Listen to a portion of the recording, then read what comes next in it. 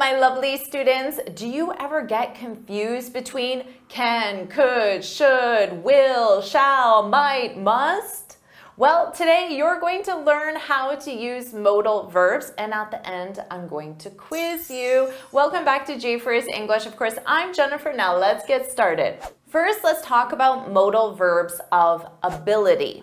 Can. You know this one already. She can speak 4 languages fluently. Or, I can see the stars tonight. Notice for the structure, we have our subject, then we have the modal verb, and what comes next? The base verb. I can see. The base verb. I can see the stars tonight. You can't say, You can't say, I can to see the stars tonight. Using the infinitive is grammatically incorrect. So remember that structure, subject, modal, base verb.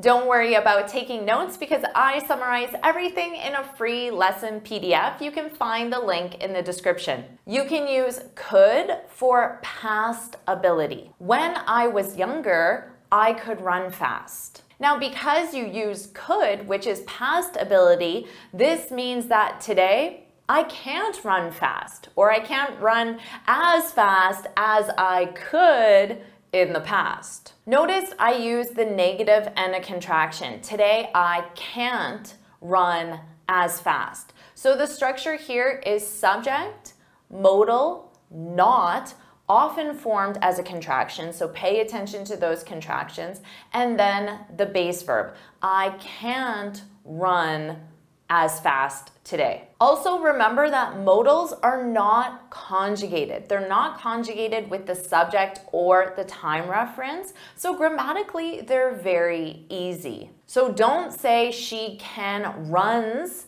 You don't conjugate run with the subject she. You don't conjugate it at all. Of course, without the modal in the present simple, she runs very fast. You would conjugate it, but with the modal, she can run very fast. Let's combine these two together. When I was younger, I couldn't speak English, but now I can. I'm sure that describes you, so put yes I can, yes I can, yes I can, put that in the comments. Keep in mind that could is also the polite form of can. Could you open the window, please? Notice the sentence structure for questions. We have the modal, could, then the subject, could you, and then the base verb. Could you open the window, please? You can, of course, use can. Can you please open the window? Could sounds more formal, more polite. Notice the placement of please. It can come at the end of the sentence or after the subject. Now let's talk about permission, both asking for permission and giving permission. You can use can I leave early today? And then to answer, you can say, yes, you can, or no, you can't. I can give you permission and say you can borrow my book. In this case, may is the polite form of can. May I use your phone? Sounds more formal and polite than can I use your phone? Or to give permission, you may enter now. What about this question? May you open the window, please? What do you think about this question? This isn't natural. A native speaker would use could. Could you open the window, please? This is because may is not used with the subject you to ask for permission. With the subject you, to ask for permission, use could instead. The other subjects you can use may. May I open the window? May she open the window? May we, may they open the window? But only for you, could you open the window? Don't forget that. Let's talk about possibility, but not certainty. Might. It might rain today. Could. It could rain today. Keep in mind, there is no agreement to what percentage of certainty that might and could represent. So it might rain. What is that? Is that 40% chance of rain, 60%, 80%?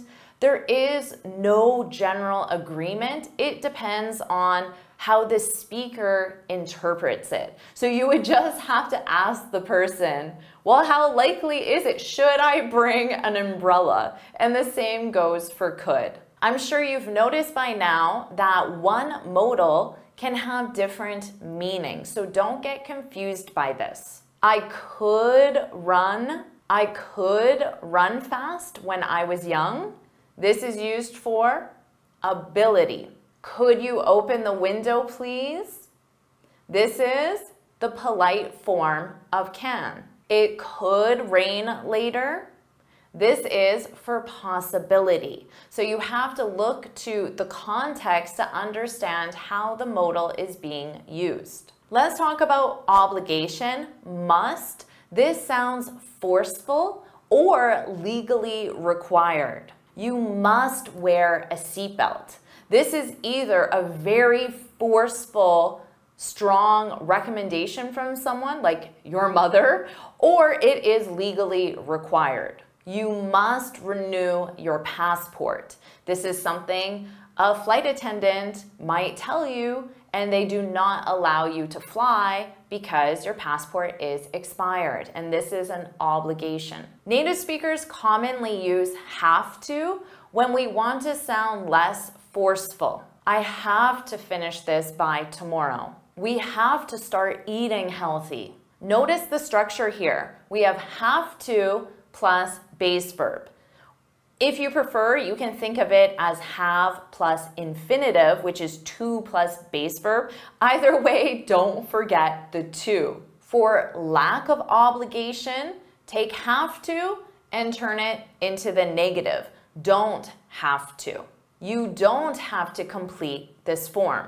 You do not have to, and then as a contraction, you don't have to complete this form. Or your boss could say to you, you don't have to finish the report. There's a lack of obligation. For the structure here, notice do not, don't, have to, and then base verb. Let's talk about prohibition, things that are prohibited, not allowed, often legally. You can use cannot, and as the contraction, most commonly use can't. You can't smoke inside, that's prohibited. You must go outside, that's the obligation. You can't smoke inside, you must go outside. You can't use your phone during the exam, that's the prohibition. You must turn off your phone during the exam, that's the obligation. Cannot as one word is the correct spelling. The incorrect spelling is cannot as two words. So cannot, one word, or the contraction can't. Let's talk about must not, because this is a strong recommendation, but it is not a legal requirement. You mustn't sign the contract. This sounds more like my recommendation because I think it's a bad idea. You mustn't sign the contract. You must not sign the contract. But that isn't an obligation. If it were, I would say you can't sign the contract. You're prohibited from signing the contract. Let's talk about advice. You can use should to give and ask for advice or suggestions. You should study 5 days per week. You should eat more vegetables. You shouldn't quit your English class. You should not, you shouldn't. Ought to is used to give advice or suggestions. You ought to eat more vegetables. But ought to is not used in modern English. I remember my grandma using ought to, but I never do. If you do use it, just remember it's ought to plus base verb. You need that too. To ask for advice or suggestions, use should.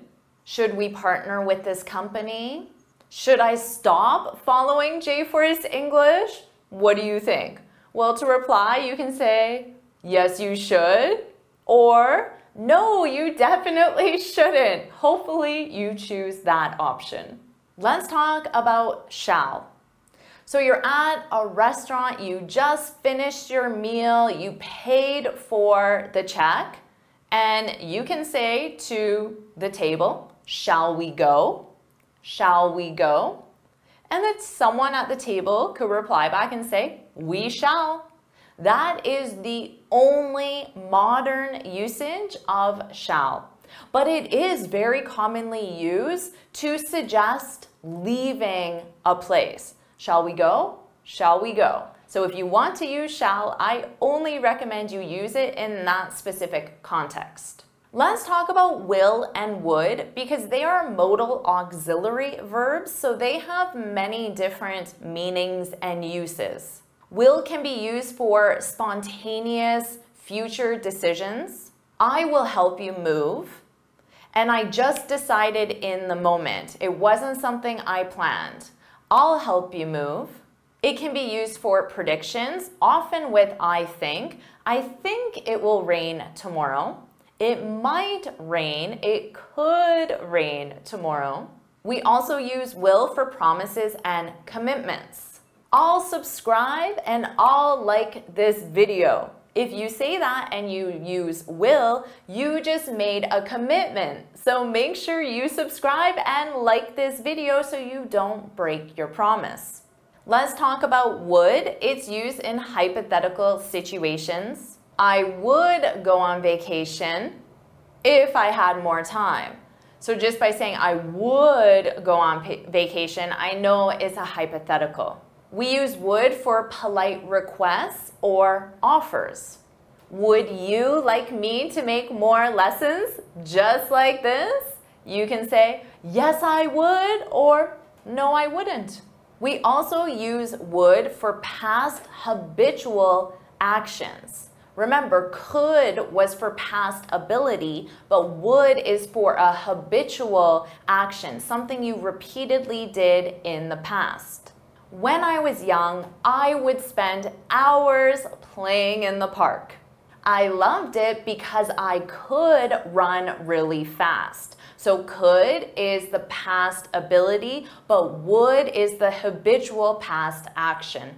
Here's how native speakers have fun with the meaning of modal verbs. Let's say you ask me for something and you say, Jennifer, could you help me?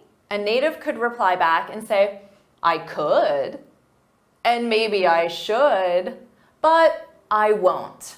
So the questioner is using could as the polite form of can. Could you help me? But I reply, and native speaker replies as a joke, I could, because we're using it for possibility. I could help you. And maybe I should help you because it's an advice or recommendation, but I won't, which is a refusal. So now you know everything you need to know about modals. Let's quiz your knowledge. Here are the questions. Hit pause and take as much time as you need, and when you're ready, hit play to see the answers.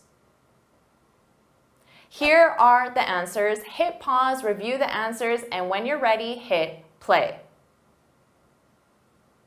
So how'd you do with that quiz? Share your score in the comments below. And of course, make sure you like this video, share it with your friends, and subscribe so you're notified every time I post a new lesson. And you can get this free speaking guide where I share 6 tips on how to speak English fluently and confidently. You can click here to download it or look for the link in the description. And I have a complete grammar masterclass where we dive deep into confusing grammar concepts, so make sure you watch it right now.